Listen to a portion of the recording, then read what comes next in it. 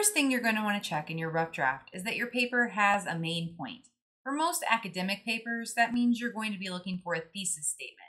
If you have written an informative essay, a research paper, an argumentative essay, a compare and contrast paper, or most other kinds of academic assignments, you're going to have a thesis statement.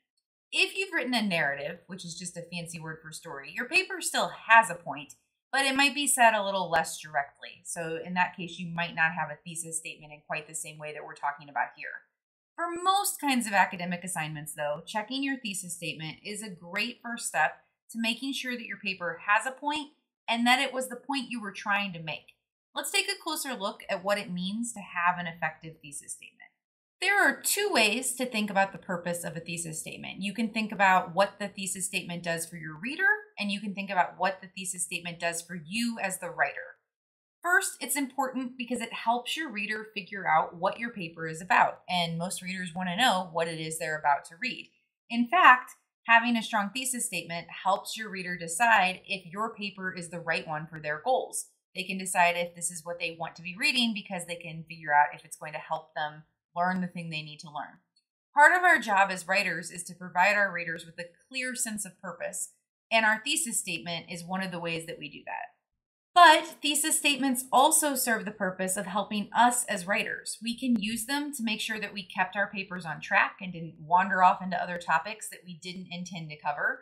We can also use them to help make sure we actually did what we hoped we would do in our papers. Usually, the thesis statement will be a single sentence. If you write something really long, like a whole book, you might have a thesis statement that takes more than one sentence. But for our purposes, it's usually just one. It also will typically come near the beginning of your paper. In a typical academic essay, it appears somewhere in the introduction paragraph.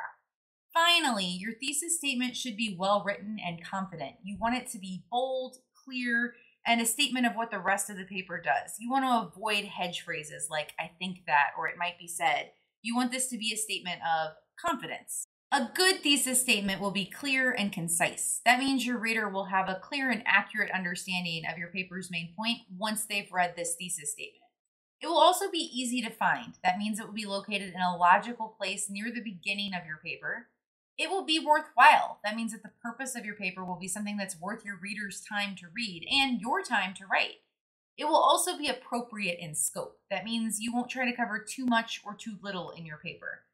If you're having trouble finding your thesis statement in your draft, or you think that it might not meet all four of these elements, then check out the videos about each one and how to improve your thesis statement for your final draft.